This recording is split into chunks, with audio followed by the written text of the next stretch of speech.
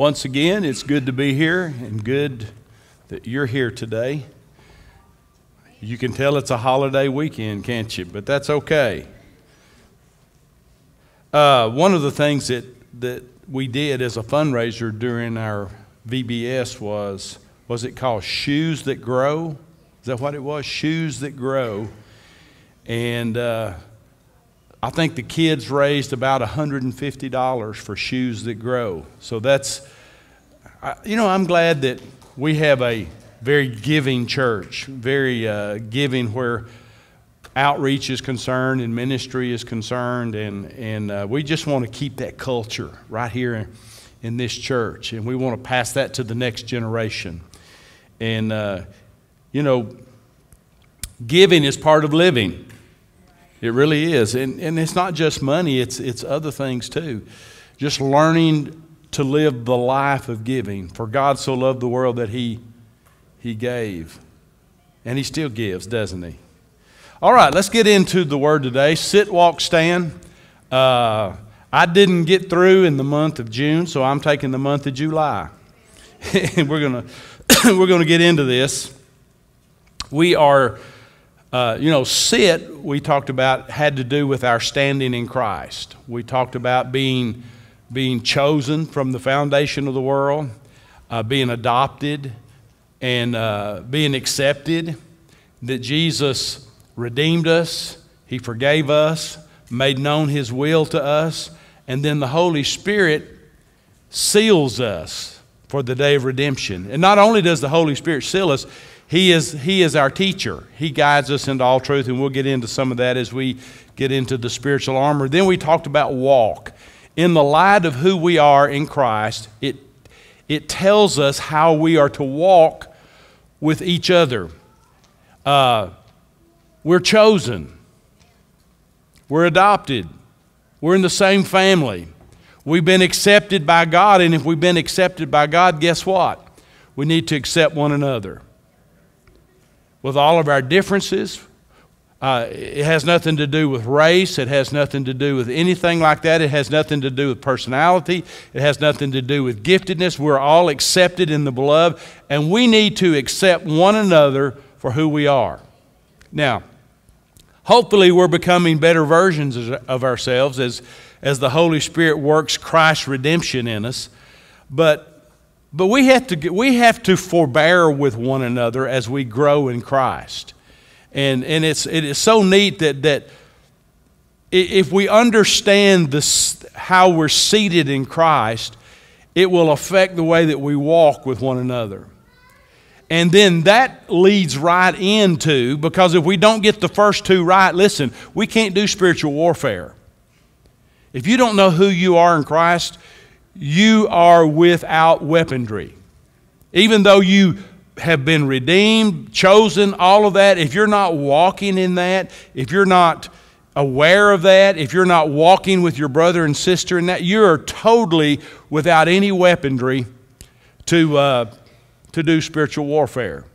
And it tells us in Ephesians chapter 6 in verse 10, in conclusion, be strong in the Lord, draw your strength from Him, and be empowered through your union with Him and in the power of His boundless might. So it tells us where everything in our life comes from. It comes from our union with Him, and that's where we draw our strength from. That's where we draw our might from.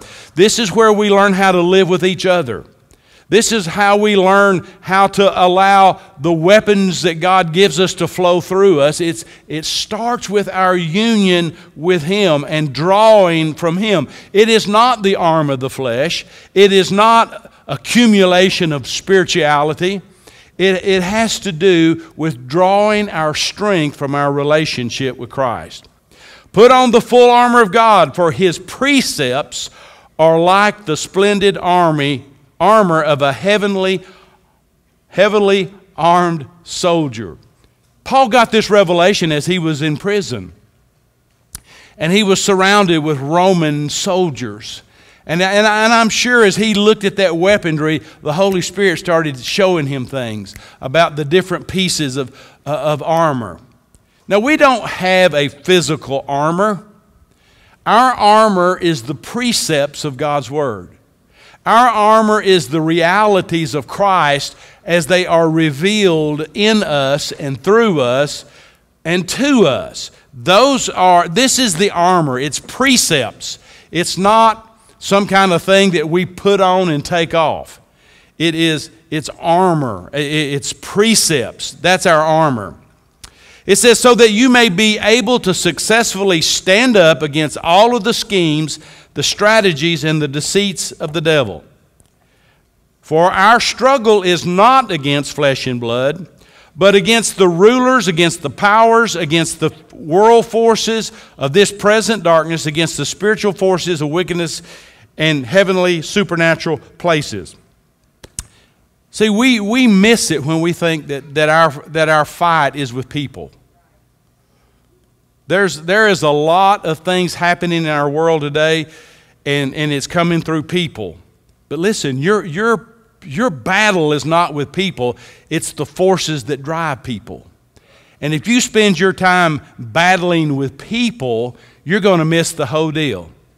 All they are is puppets, manipulated by spiritual forces.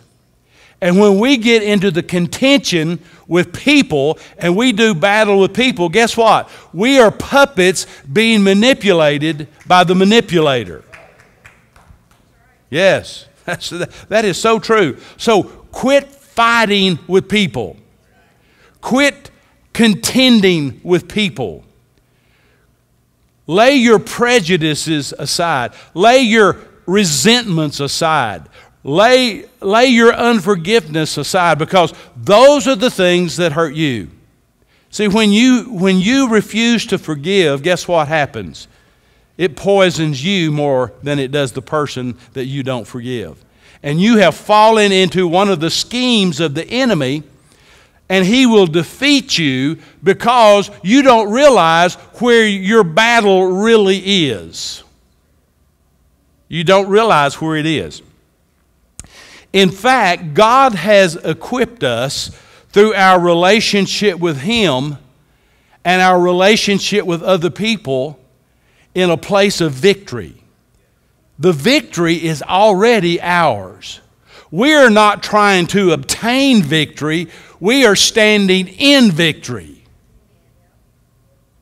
So when we learn how to contend with the spiritual forces, realizing it's not against flesh and blood, but it's something behind that, we are standing in a place that we can become invincible spiritually. We can win the battles that the enemy arrays against us. See, he attacks your mind. He attacks us through the things of the flesh. He attacks us through other people. That's his strategies. Satan has no power over you. You are a member of the body of Christ, and Satan has no power over you. His whole thing is deception. His whole thing is lies. And listen, Jesus thoroughly defeated him on the cross. You are not a slave. When you become a Christian, you are free. You are redeemed. You are bought and purchased and set free from your slavery.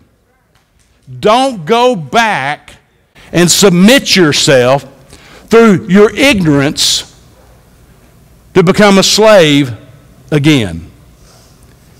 We're to stand in victory. So then he begins to tell us about the armor, and we're going to get into this today. Therefore, put on the complete armor of God, so that you'll be able to successfully resist and stand against your ground in the evil day of danger, and having done everything that the crisis demands, to stand firm in your place, fully prepared, immovable, victorious. See, that's your position. Immovable.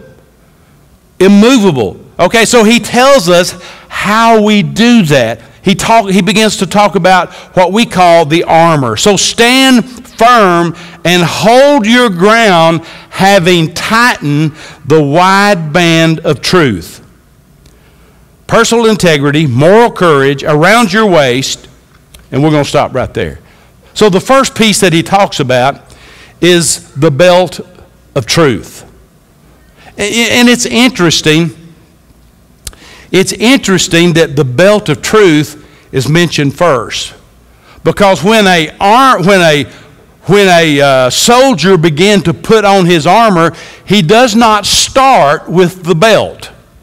In fact, the belt is probably the last thing the physical that he would put on.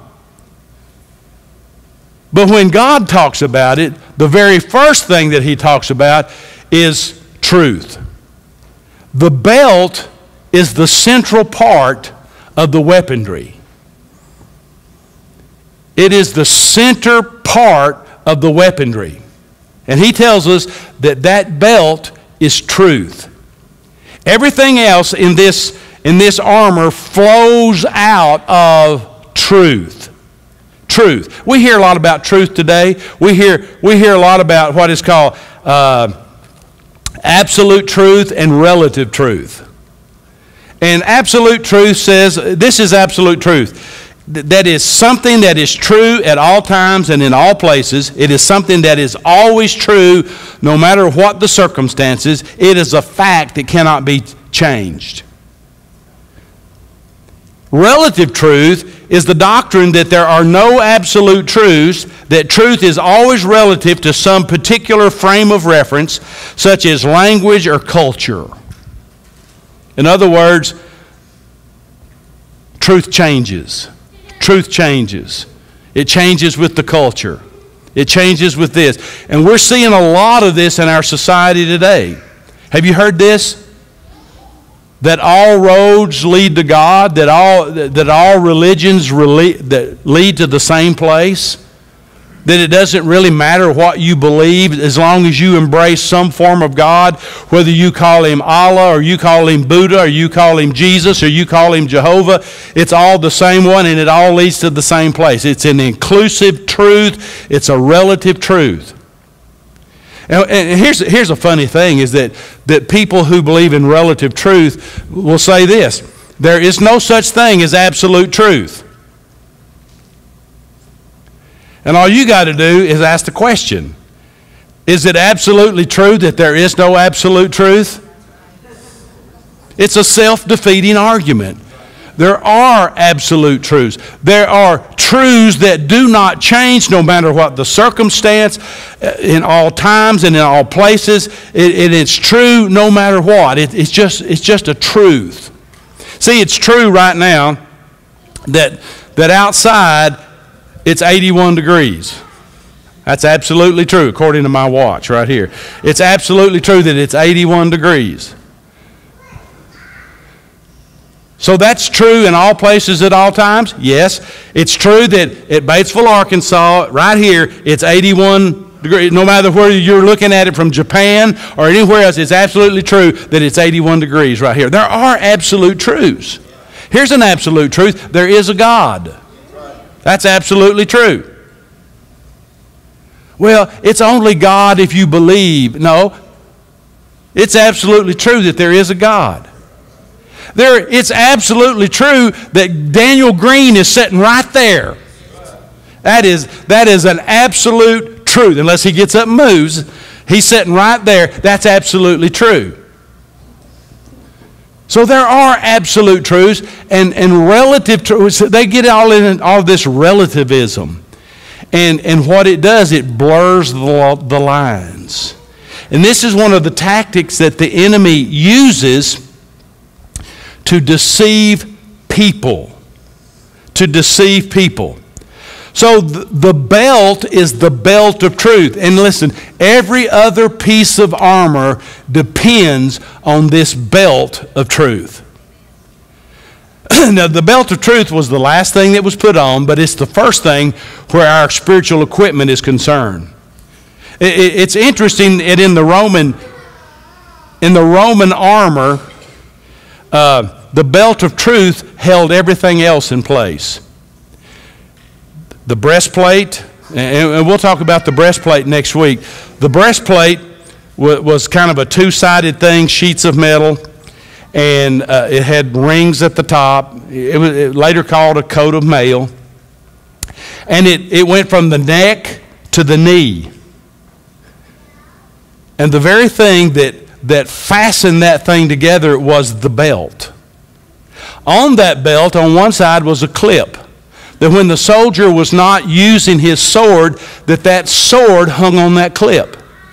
On the other side of that piece of the belt was another clip that when the soldier was not using his shield, that it hung on that, it rested on that clip. Now that tells us something. The sword, the Bible says, is the Word of God. And the shield is faith. And what does faith rest on? How does faith come? Faith comes by hearing, and hearing by the Word of God. See, real faith comes from truth.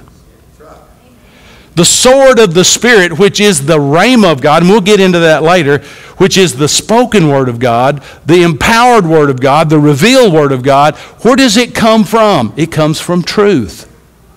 Truth is the centerpiece of the Roman's armor. If he did not have the belt of truth around him, the breastplate would come off. He would not have a place for his sword and his shield when he was doing battle.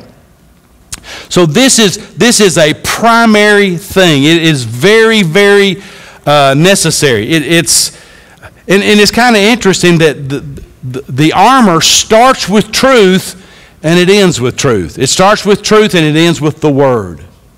So every piece of armor is revealed through truth. The helmet of salvation, the shoes of peace, all is a revelation of a precept or a truth of God.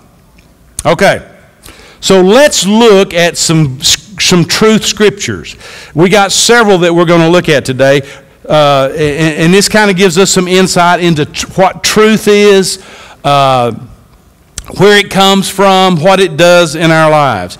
The first one is in John 1, chapter 14.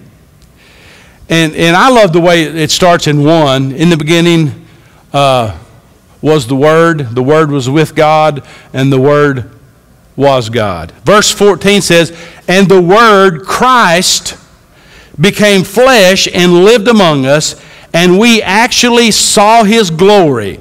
Glory as belongs to the one and only begotten Son of the Father, the Son who is truly unique, the only one of His kind, who is full of grace and what? Truth. Absolutely free from deception. Hey, that's a good attribute of truth. It's absolutely free of deception. And who is that truth? Who was full of truth? Jesus was full of truth. He was truth. John testified repeatedly about Him and has cried out, testifying officially for the record with validity and relevance, this is He of whom I said, He who comes after me has a higher rank than I and has priority over me, for He existed before me. For out of His fullness, the superabundance of His grace and what? Truth, we have all received grace upon grace, spiritual blessing upon spiritual blessing, favor upon favor, and gift heaped upon gift. For the law was given through Moses, but grace, the unearned, undeserved favor of God, and what? Truth came through Jesus Christ. So what is the source of truth? Jesus Christ. Jesus Christ, God the Father. But it came into the world through Jesus Christ. Now we saw what the law brought. It didn't bring, there was grace and there was truth. But listen, favor and truth came through Jesus. John chapter 4, verse 24. It says, God is a spirit, the source of life, yet invisible to mankind. And those who worship Him must worship Him in spirit and in what? Truth. Where does truth come from? It's revealed through Jesus Christ. So, who is the source of our worship?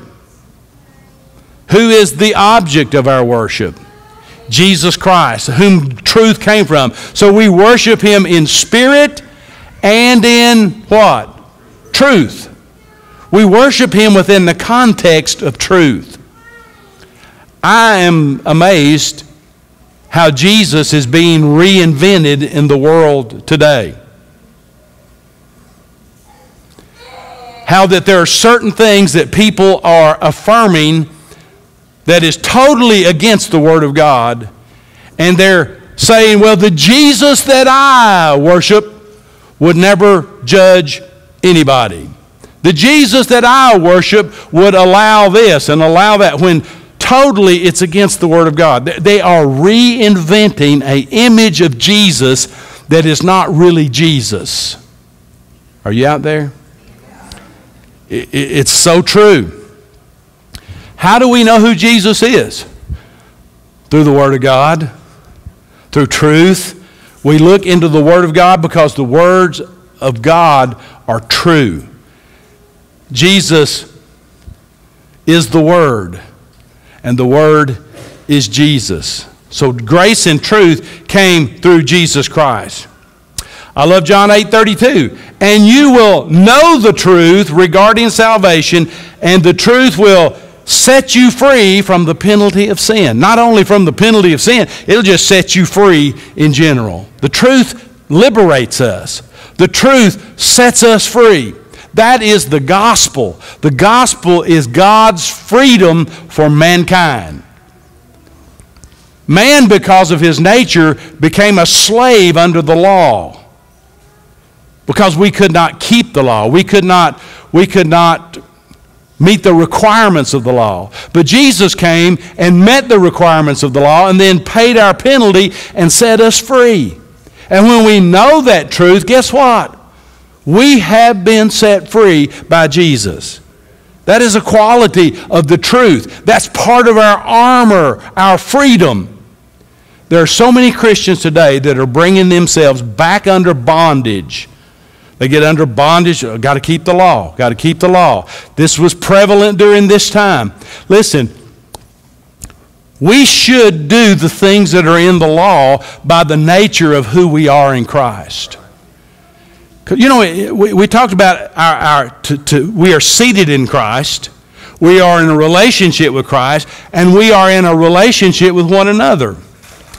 Well, if I love and I'm in a relationship with Christ in the body of Christ, I'm not going to defraud my brother and sister. I'm going to honor God. Remember, you know, it talks about put no other gods before me. Don't make graven images. Well, you know, if I love God, I won't do those things because of my love for God.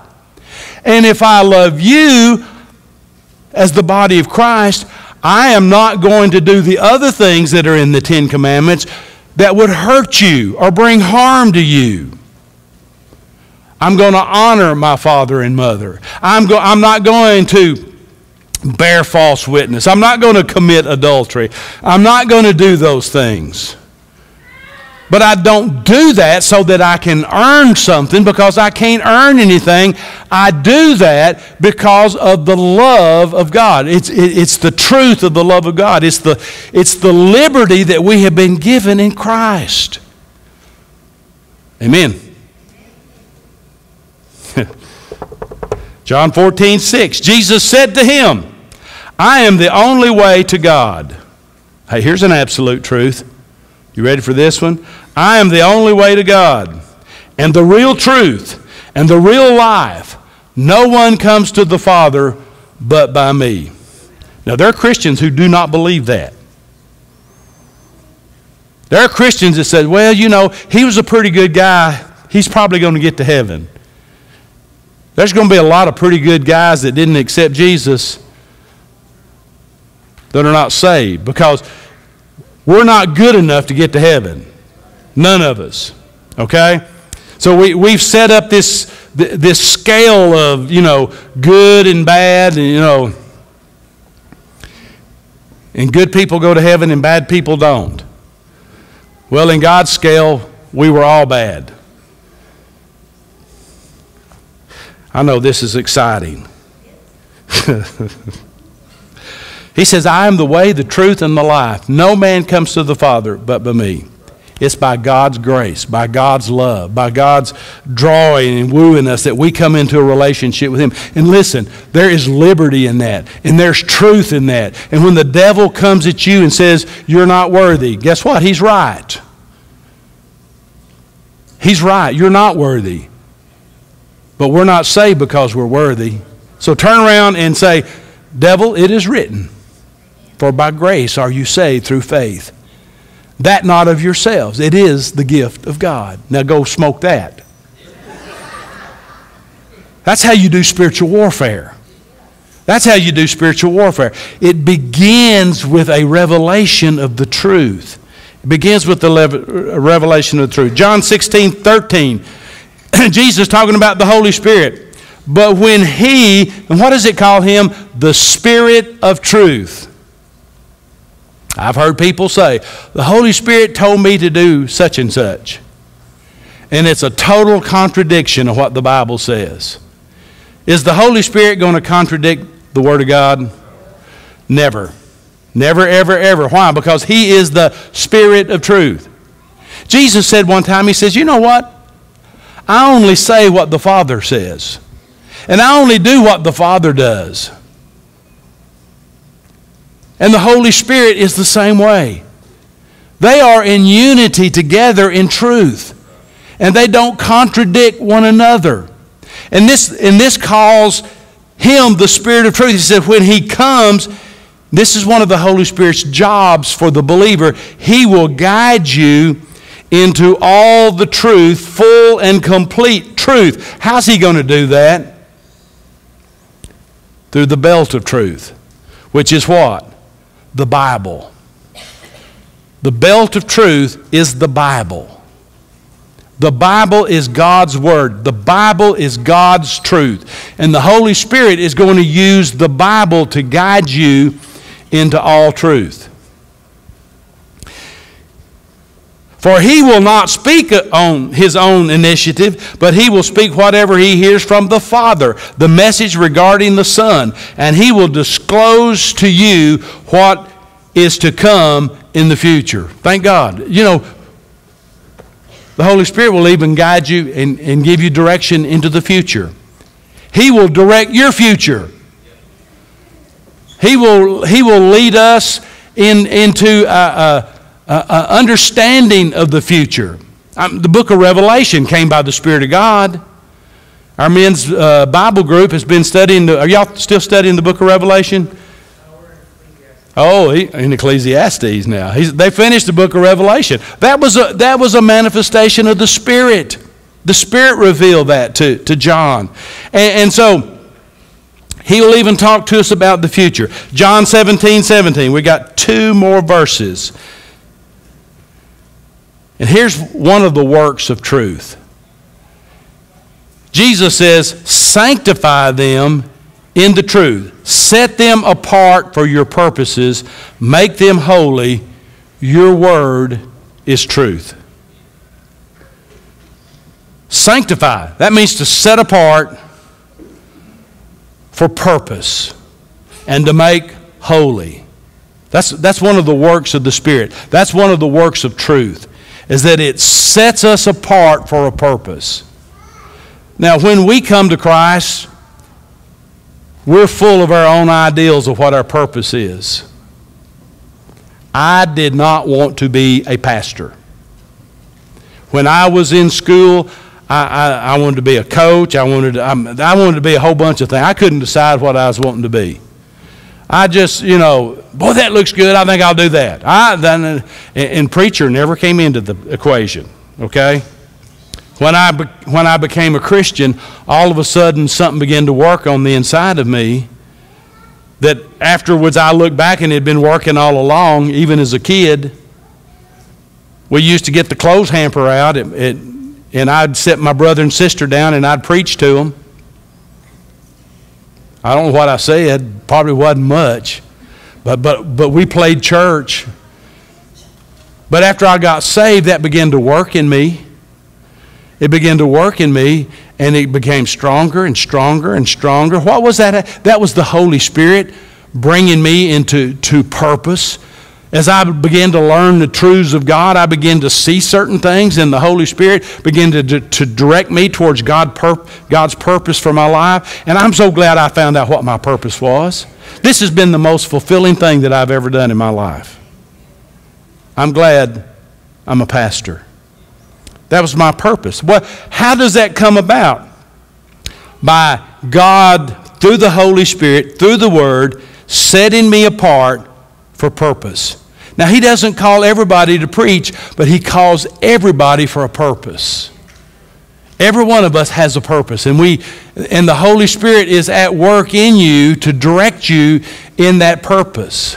Some of you have a heart for mission. Some of you have a heart for the hurting. Some of you have different hearts for different things. Some of you just have a heart to serve. Some of you have a heart to teach. Some of you don't know what you're supposed to do. But the Holy Spirit's at work trying to bring you into that purpose. Then Ephesians chapter 4, verse 15 says this. It says, "But speaking the truth in love, in all things, both our speech and our lives expressing His truth, let us grow up in all things into Him, following His example, who is the head, Christ."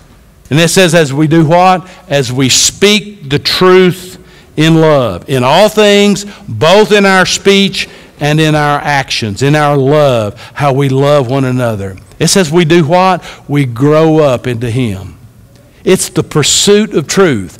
Truth is the strongest weapon that we have. Without the belt of truth, the sword of the Spirit will never come into play. Faith will never come into play. Righteousness will never come into play. Truth will never come into play. We will be naked where it comes to spiritual warfare. It begins with truth. We are a church of the Word. We are a church of the precepts of God. We want to build a foundation under you so that the Holy Spirit can work in your life to bring you where He wants to be. It was unfortunate. I was raised in a church that did not put an emphasis on the Word of God. It was a church, wasn't a bad church, but we didn't learn precepts. We didn't learn principles. We heard some truth, but it wasn't a priority. It was more about ritual and love, which love is a good thing, but love needs to be grounded in truth. Everything needs to be grounded in the truth of God's Word. Amen? There's the belt of truth. There's the belt of truth. It's the central part of the armor of God. Let's stand. Father, thank you. We're going to sing another song and worship. If you're here today, you need to make Jesus Lord. There'll be people here to pray with you. If you have I know we've already done one prayer call, but you know, if the Holy Spirit is ministering something to you and you need prayer about that, come and let them pray with you. But the rest of us, let's just worship our God.